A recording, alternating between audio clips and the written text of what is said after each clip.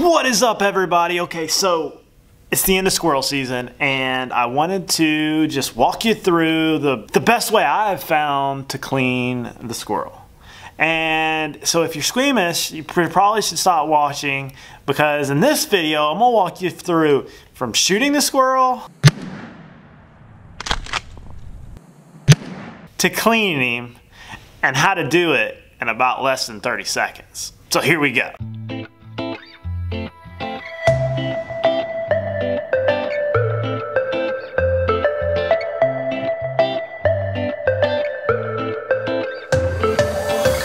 Alright, so if you're watching this video, you've probably been wondering how to clean a squirrel quick and how to keep it from being messy. So in this video, I'm gonna walk you through that in a few steps, and I'm gonna show you how to properly clean them. Basically, step one, you need to find you a good pair of scissors, because using scissors has probably been the easiest way I have found to clean these little guys, other than putting the tail underneath your bootstrap and pulling up on them. But you just take a pair of scissors, and what you want to do is cut a small little incision right behind their shoulder blade. So the next thing you want to do is take your fingers and put it underneath the skin and just pull it down, just like you're pulling a coat off.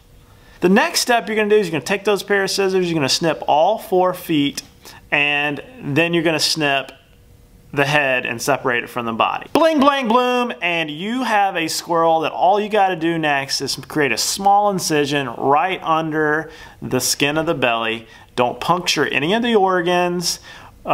Pull those out, throw them away.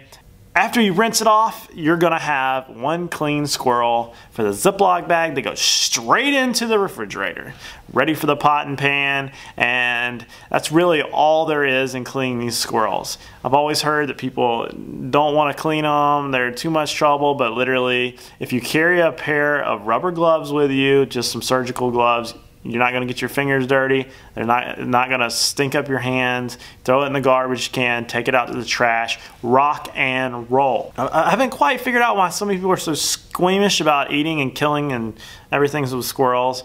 They're perfectly fine to eat. The whole wolves thing I have found to be a rumor. I kind of researched it a little bit, and the frost really doesn't do anything. It's just kind of a time of year, and when the fly larvae are actually laying their eggs in the squirrels, under the squirrel's skin. So really the cold doesn't have anything to do with it. It's just the incubation stage. You should do some looking up on it if you got any questions about it, but I have yet to die from eating a squirrel, and none of my friends has ever died from eating a squirrel. They're actually pretty tasty. They taste just like a sweet, like dark meat chicken, or just less than what pork would taste if it was sweet and dark meat, if that makes any sense. But alright guys, I wanted to make this quick video because somebody had asked a question about how I was cleaning them, and you know, this is like an old-timey way of doing it. It's pretty easy, pretty simple. I hope you like this video. Don't forget to subscribe. You can follow me on jack.motley on Facebook and Instagram. I'll see you guys later.